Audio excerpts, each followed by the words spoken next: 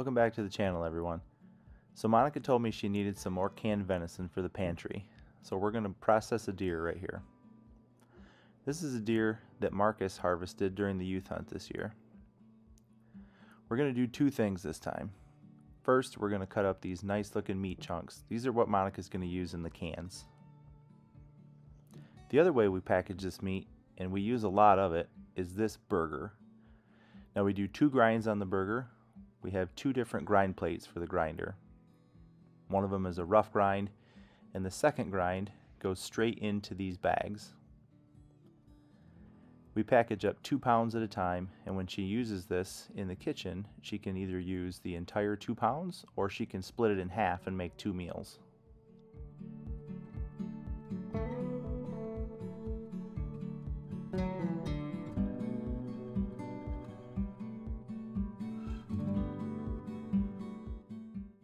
Now let's can the venison. Along with meat, you're going to need canning jars, lids, and it's recommended you use a pressure canner to can meat.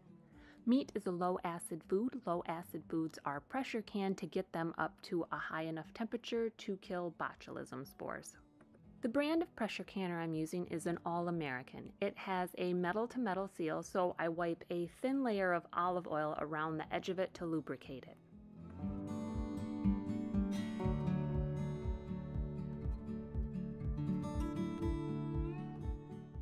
I then get out my clean and sterilized canning jars.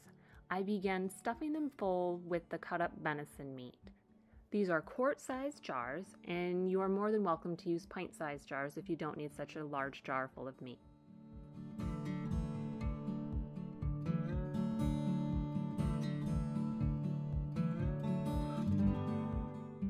I make sure to stuff these jars full and press the meat down.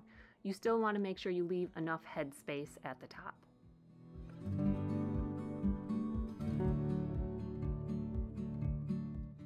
Next, I'm going to put in 3/4 teaspoon of canning salt into each jar. You can use other types of salts, just know that they might discolor the product that you're canning. Also know that salt is not necessary for preserving the meat in this process. I then take a wet cloth and wipe the rims of each of the jars down to make sure there's no salt, blood, or meat up there, because I want the lids to get a good seal in the canning process.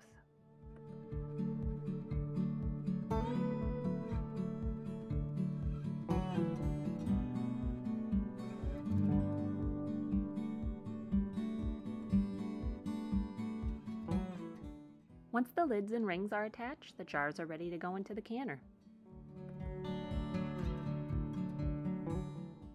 This pressure canner requires 2 to 3 inches of water in the bottom of the pot for canning purposes. Make sure you carefully read the instructions to your canner before using it so you don't make any mistakes.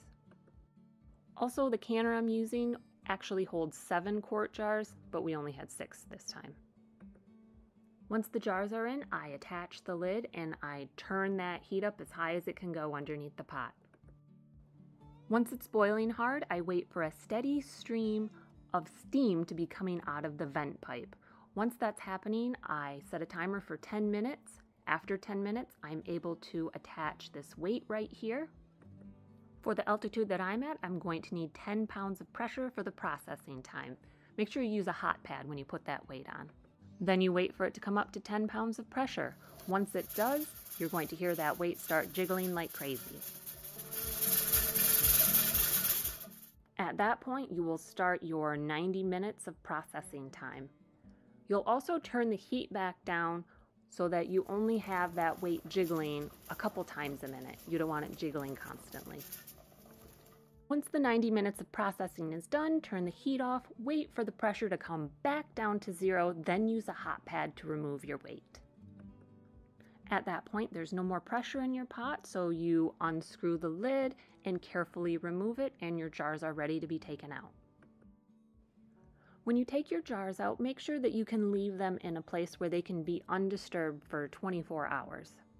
And of course, because they're boiling still, put them on some sort of towel or hot pad. The meat in these jars will be extremely tender and quite versatile because I only put salt in these.